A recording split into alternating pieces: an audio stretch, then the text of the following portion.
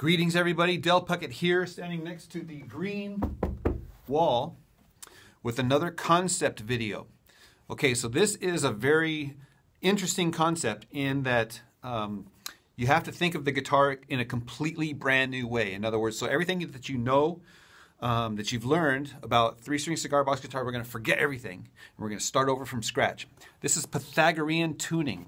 So I'm tuned in fifths. E, B, F sharp.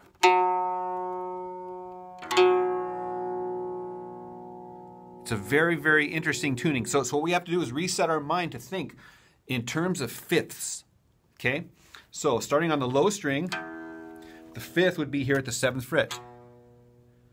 Okay? And that's for all the strings here, right?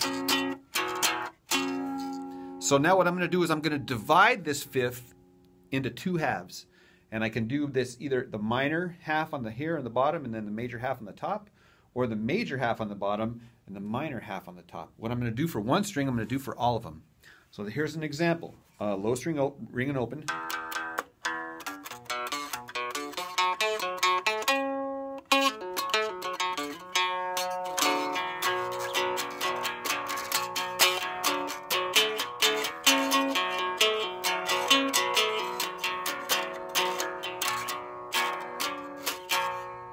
So it's just a concept. All I'm doing is I'm playing only these notes and only these notes and then open. So I'm alternating between minor thirds, then major thirds. Okay, so I'm going to repeat that pattern, but I'm on this side, since this is a major third, I'm going to do a minor third up here. So this way it would sound.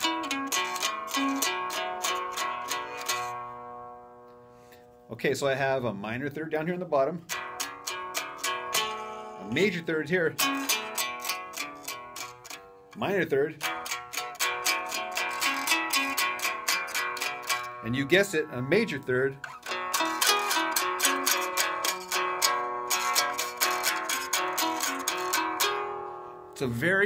it's a different way of thinking about, right? It's actually easier because all you have to do is just think of these little Tetris little blocks that you're going to put together, right? This little block here, and then this little block here, this little block there, and then this little block there, and then you kind of just use this bottom note as your root. And then whenever you do all of them, they're all going to sound open because all of the notes are related through what they call the circle of fifths. And you know, without getting into too much, you know, what do you call it? A theoretical discussion about the circle of fifths. This is just an easy way to exploit all those cool sounds, right? We're just committing to the fifths and we're just dividing it, subdividing it into minor third intervals and major thirds, and we just connect them together. Okay, so that was an example when I started off with the minor third. Now I'm going to start off with the major third on the bottom.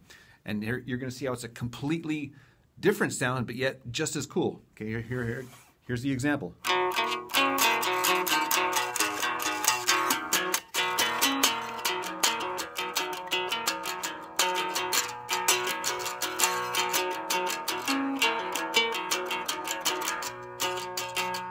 So if I did a minor here, then I'll do the major on the top.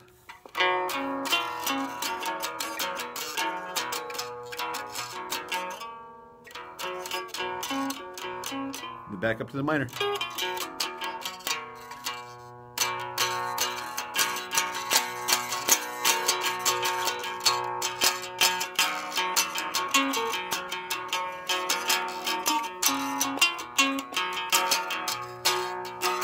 So you can get all crazy.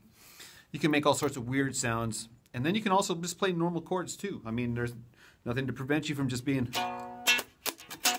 all normal, right? So you have a lot of options with this weird fifths tuning, Pythagorean tuning, that open up kind of new, what do you call it, musical ideas and sounds that you can play with and have fun with. So I hope you enjoyed this concept. Again, Pythagorean tuning, which is just tuning in fifths.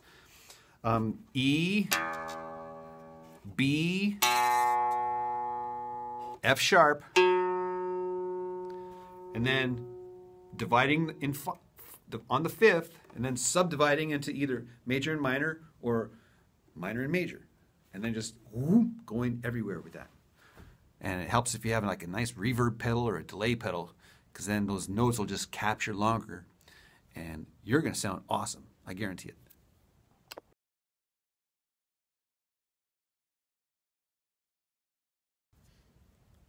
All right, here's like a walking bass line using the Pythagorean fifths tuning.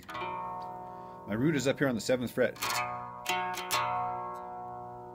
And the high strings I'm letting ring open.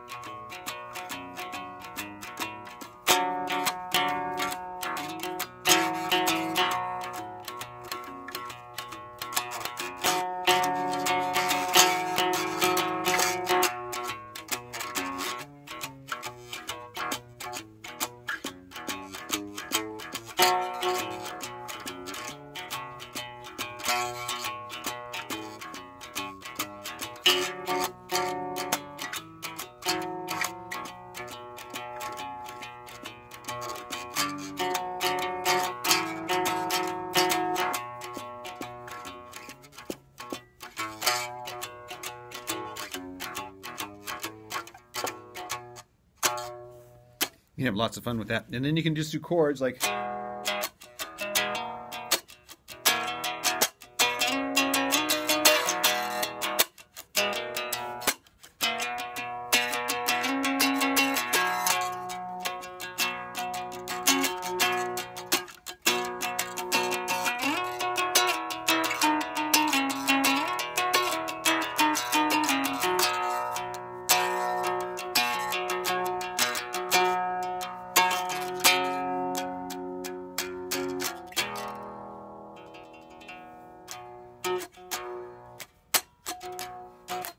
So it's got a real airy, real open, unresolved, soaring sound. Love that sound.